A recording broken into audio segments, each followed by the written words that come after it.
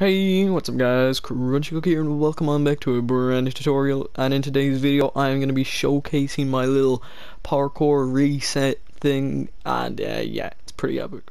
So basically you will start off in this room area. I don't know, you can change it up yourself, I don't care really. And you stand on this thing, you're the green wall, and once you do that it basically starts the mini game and you can parkour, do whatever you want. But basically once you fall, you will be reset to the position that you were last at. So if I fall, I will teleport back right here.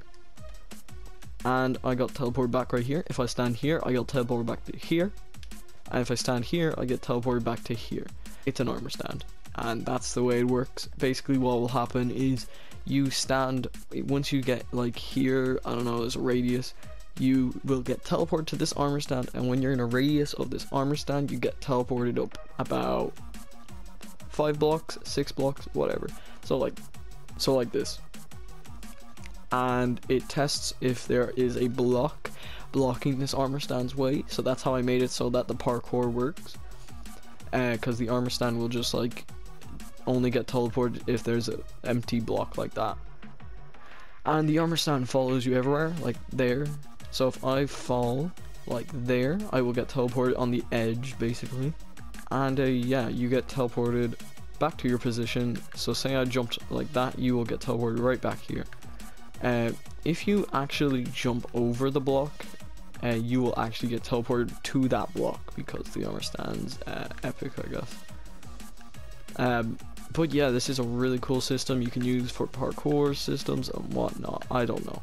And when you touch the gold block, you will end the whole parkour session.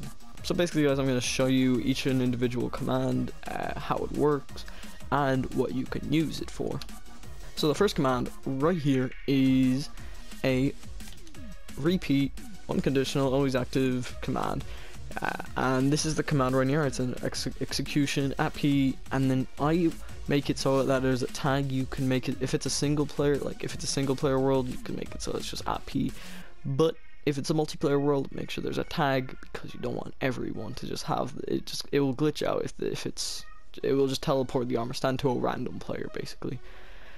And then the squiggly lines, then you do /teleport at E, type equals armor stand, and then give the armor stand a name. I did respawn parkour, the P stands for parkour, and then squiggly line 5, squiggly line, and then true, because true means it's testing for blocks in front of it. You can just pause the screen right now, write down everything here, and yeah, you can just write any of this down. Now this next command is crucial because it will basically allow you to reset. This is /TP and then whatever coordinates. So those coordinates right up there are in this little corner right here, this block right here, and it's detecting this entire area. And so basically you want to do that. The DX and DY and DZ is how I make it so that you make a square area.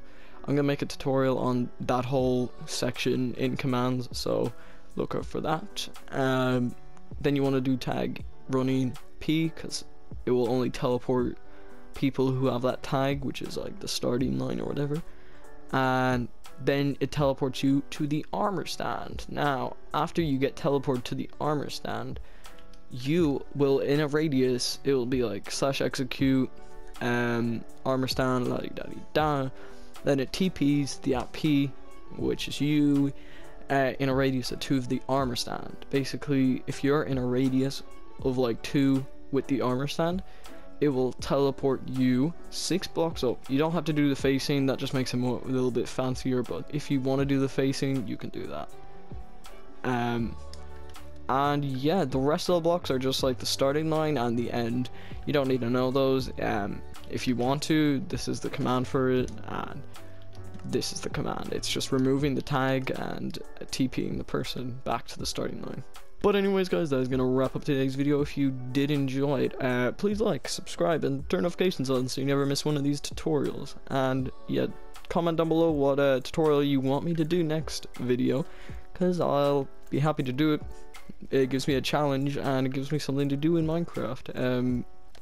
that is gonna be my next video. It's not a tutorial, it's a showcase, so look out for that, probably on Tuesday. Yeah, see you guys.